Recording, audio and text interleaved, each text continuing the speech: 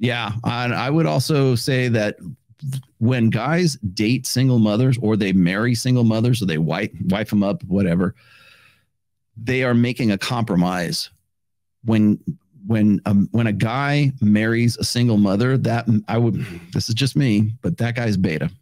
That is a beta male adaptive mating strategy. It's solving your reproductive problem. What that says is I can't find or get with a girl who doesn't have any baggage, doesn't have any children, but here's this other girl. I can't, my sexual opportunities are few and far between, but here's this single mom who really needs me. And I'm going to be the dad, not the stepdad, but the dad who stepped up. I don't care. I'll adopt her kids. I love them. They love me too. And again, maybe that morally and ethically, that's a good thing. Practically, it's the same as going to college and getting a useless degree. Marrying and wifing up a single mother is the same as going to college and getting a useless degree because its return on investment is minimal, whereas the investment is maximal. So the idea is this.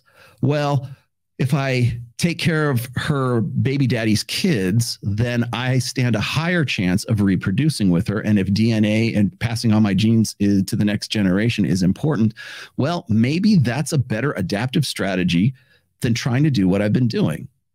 Because single chicks don't have anything to do with me. Maybe I got to get an older one. Maybe I got to get a fatter one.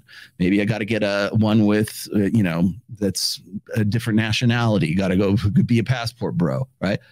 Passport bros are just solving their reproductive problem. Guys who wife up single mothers, solving their reproductive problem. Guys who are chubby chasers, solving your reproductive problem.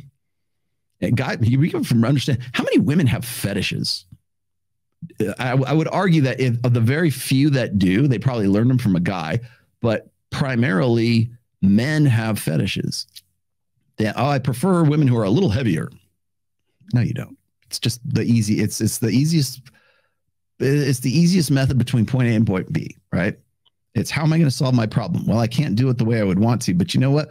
What if I condition myself to like women from this particular part of the world? Or what if I condition myself, or what if I was sexually successful with older women? Like I'm going to get with a cougar because it's easier to get with a cougar. What if my preferences are for women who've already had kids? Those preferences come out as a result of having been sexually successful or the belief that they will be sexually successful in the future, because it's an adaptive strategy to solve your reproductive problem. That is it.